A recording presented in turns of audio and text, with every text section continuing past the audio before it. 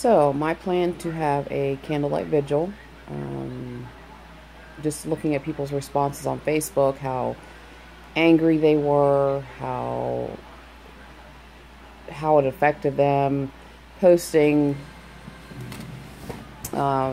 signs and things that said Black Lives Matter, All Lives Matter, hate is taught, not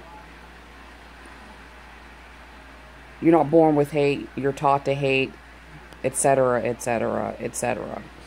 So I thought the vigil would be a good idea for us to come together and, as one, and stand and say that all lives matter. So I created the event. On Facebook, I have about 450 friends on there. And so I thought, wow, everyone's as upset as I am about this situation, so there's going to be a lot of participation. If not participating in my vigil, at least getting something started in their own communities. So I posted the event and didn't really get the response I was expecting. I invited over 60 people, and 5 people agreed to join, who are my family members, and 5 said they were interested in going. So I just kept posting it, sharing it. My family members were doing the same thing, and still not a lot of response. So I posted on Facebook if anyone knew of any community leaders or pastors in the area that could come to the vigil with us, just to lead us in prayer. And so I got a couple names. I emailed 2 pastors in this area. One of them I did not receive a response from. The second one did respond and told me that he appreciated what I was doing, but he didn't think that holding a vigil was going to solve anything, and that he typically is not able to participate in any events on Saturdays because he's preparing for services the following day. He went on to say that if I gave him a reason to be at the vigil, that he would be there front and center. But he felt that as a minister that his priority and, he's more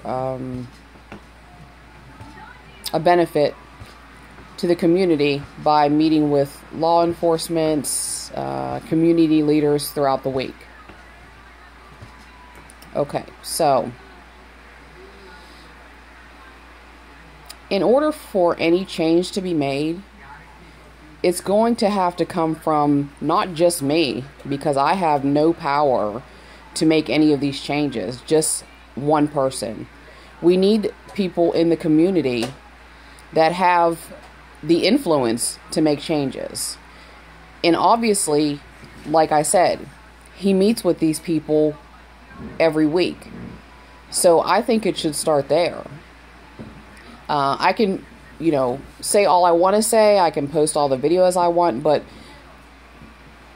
I can't do anything to change, to make the change.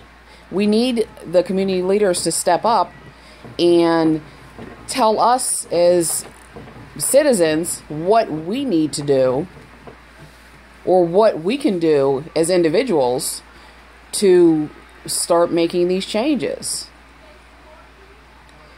It seems as though they're in these positions and they don't want to rock the boat, or they don't want to get their hands dirty, meddling in this type of business, so to speak. And the point of the vigil was, I want to represent Americans that are really hurt by these events. Not only the 2 men that were killed within the last few days, Alton and Philandro, but Also the Dallas police officers that were killed as well. So it's not a race thing. It's a life. You know, every life matters, not just one race. And so that was really disheartening to hear that from the pastor. And at that point, I decided to cancel the vigil for lack of interest and support from the community. Which really upset me because I'm not the type of person, you can ask my family, I keep to myself. I don't ever put myself out there.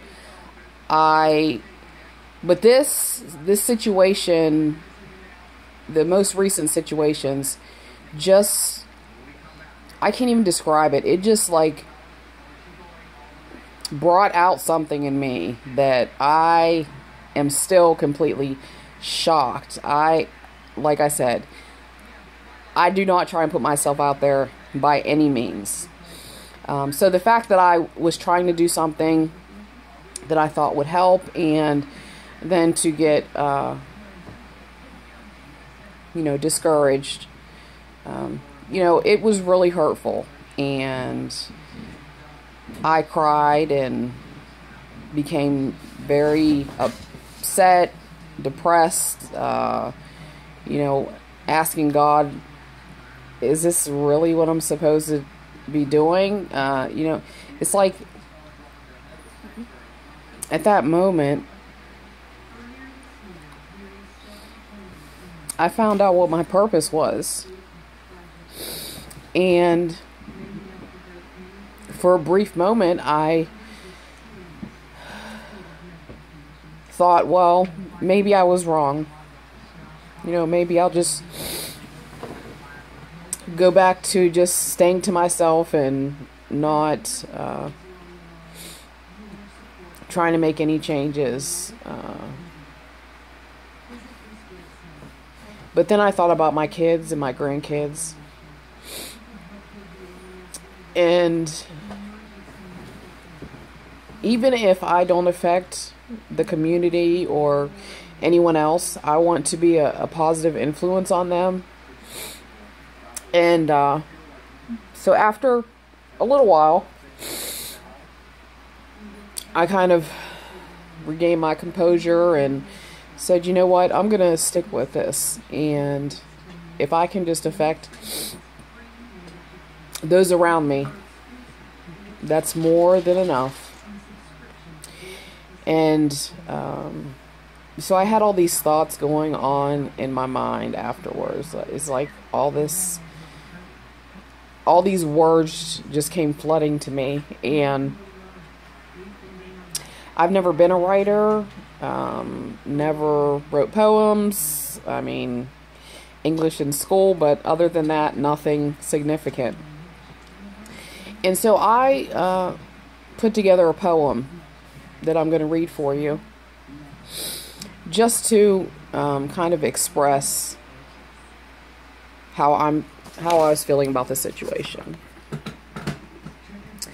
And hold on, I need to put my old lady glasses on.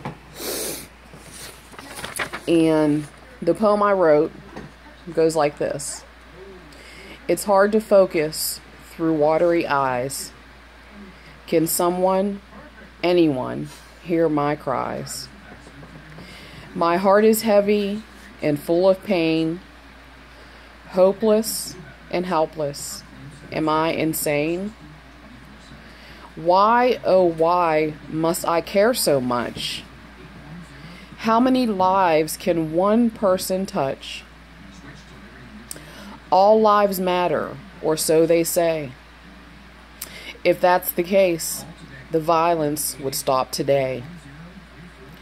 We're all so quick to be outraged, but what are you doing to make a change?